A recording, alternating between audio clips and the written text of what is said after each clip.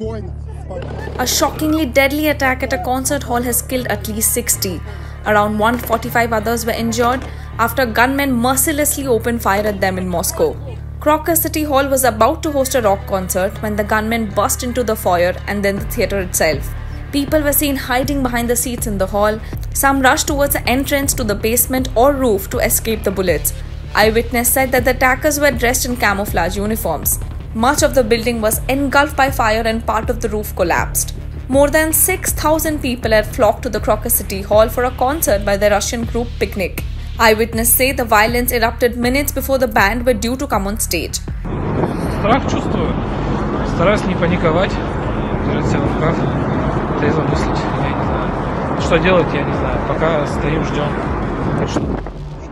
У меня полнейшая паника, у меня болит весь организм, начинает сердце, давление, все такое, таблетку выпил, вроде полегче, но опять же, что делать, я не знаю, сейчас полностью безысходность. Как говорят знакомые, просто ждать списков, ждать поколения больницы за больницей, только как-то так, больше ничего. At least 5 camouflage-clad gunmen with automatic weapons burst into the packed concert hall.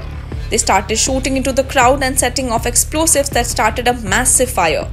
3 helicopters were involved in efforts to put out the fire. The Islamic State, particularly its Afghan branch ISIL, claimed responsibility for the attack.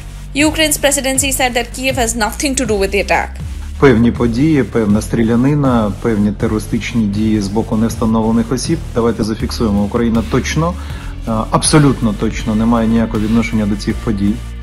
По-друге, Україна ніколи не використовувала терористичні методи ведення війни, тероризм як метод. Now, the attack was one of the deadliest in Russia in years. The Russian president wished a speedy recovery to the injured. As per reports, 2 of the alleged suspects have been detained. Several countries, including the European Union, France, Spain and Italy, joined in condemning the attack. The images are just horrible and just hard to watch, and our thoughts obviously are going to be with the victims of this terrible, terrible shooting attack. Prime Minister Narendra Modi also condemned the heinous terrorist attack.